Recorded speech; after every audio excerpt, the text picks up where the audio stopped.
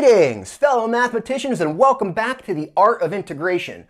We're going to tackle another integral here using an algebraic trick, but I'm not going to tell you what that trick is right from the beginning. Remember, the goal with this series, the Art of Integration, is to build your mathematical problem-solving skills. So let's see if we can arrive at the trick that we're going to use here. Now, this integral, like a lot of others, is tricky due to the square root. So we're going to think, let's try to do something to eliminate the square root here.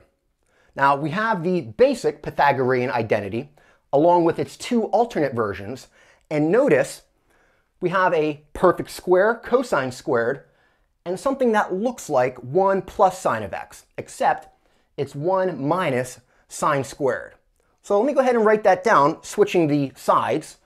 I'll write this as 1 minus sine squared equals cosine squared of x. All right, now how do we get a 1 plus sine of x from this? Well, notice that left side, that's a difference of squares, so we can factor that as 1 plus sine of x times 1 minus sine of x. And notice that part, at least if we put a square root around it, looks like our integral. Now, the other part here, we might be thinking the square root of 1 minus sine of x. We can't just put a factor of square root of 1 minus sine of x in there, but what we can do is multiply by 1. So the trick that we're going to use here is we're going to think of 1 as the square root of 1 minus sine of x divided by the square root of 1 minus sine of x. So pretty basic trick that we've used in a lot of other problems. Multiply by 1, and that's how we're going to think of 1 here. So let's go ahead and use that right from the beginning.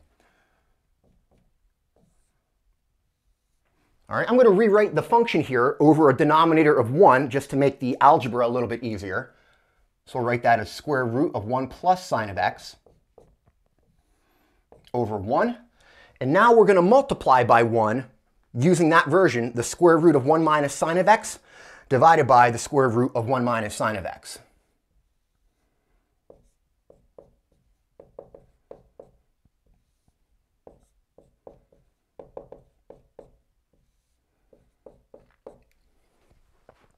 All right, and this is where, unlike some other problems we've solved with algebraic tricks, we actually need to be careful.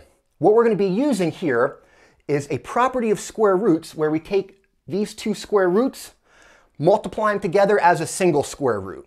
So if you think back to algebra, the property that we're going to use is the square root of a times b equals the square root of a times the square root of b. Now, this only works if all the quantities here are real numbers. In other words, both a and b should be non-negative. So what we have to be careful of here, since sine of x can take on negative values, we have to make sure before we bring these together that both the insides of the square roots are non-negative. So what we're going to need here is that 1 plus sine of x should be greater than 0. That's the first square root. And we also want 1 minus sine of x. We want that to be greater than 0 as well. All right, and notice there we're making it strictly greater than, since we have a factor of square root of 1 minus sine of x in the denominator. We don't want that to equal 0, so we're going to leave the equality off of those inequalities there. All right, notice this first one, I can bring the 1 to the other side and subtract 1 from each side to write this equivalently as sine of x is greater than negative 1. And here I can just move the sine of x to the other side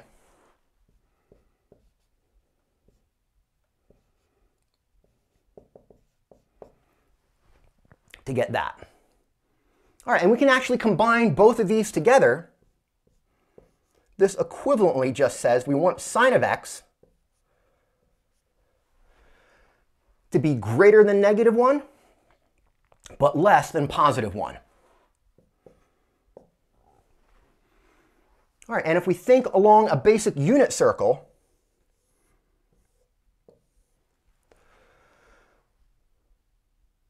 we're going to basically pick here sine of x, that corresponds to y. We're going to pick basically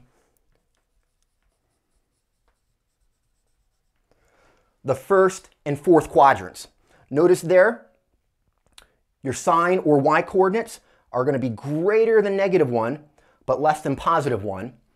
We could also pick the other side, but due to having the square roots cancel out, with essentially working backwards to get cosine squared, we would also want cosine to be positive. So the angles here that we want, the angles for x, should be between -π/2 and π/2. So as long as our value for x, that angle, stays between -π/2 and +π/2, all our algebraic tricks here involving square roots should be okay. All right, now that's the technical parts here. Let's go ahead and make use of that. Here, we're going to multiply your two square roots.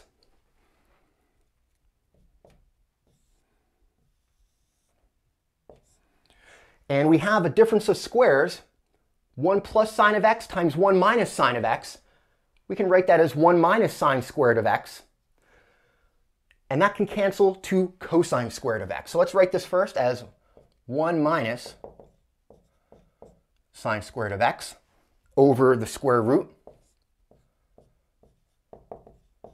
of 1 minus sine of x.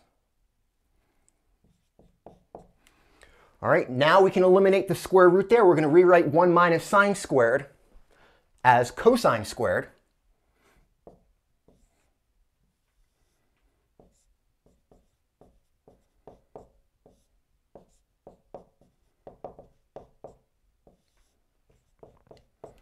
And we can finally achieve our goal. Now we can eliminate the square root.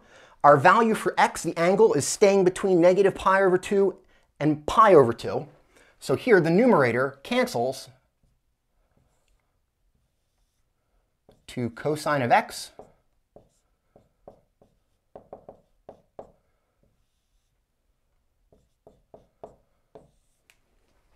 and now we have an integral that we can apply a basic substitution to. So let's go ahead and try our obvious substitution. Let's go with t as 1 minus sine of x.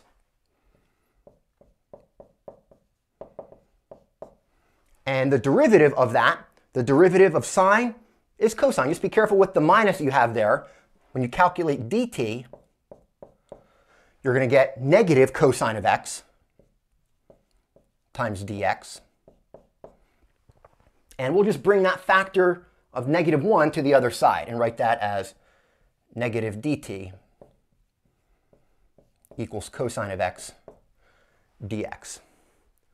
All right, so if we go ahead and rewrite our integral in x, we can simplify it now as an integral in t. What we should get, just be careful here, we have a negative cosine of x dx. That's going to be negative dt. And we're going to get 1 over the square root of t. So let me write this as negative 1 over square root of t dt. And that we can easily rewrite as a power. We can rewrite that 1 over square root of t as t to the -1/2. So we'll keep the negative there, and then times t to the -1/2.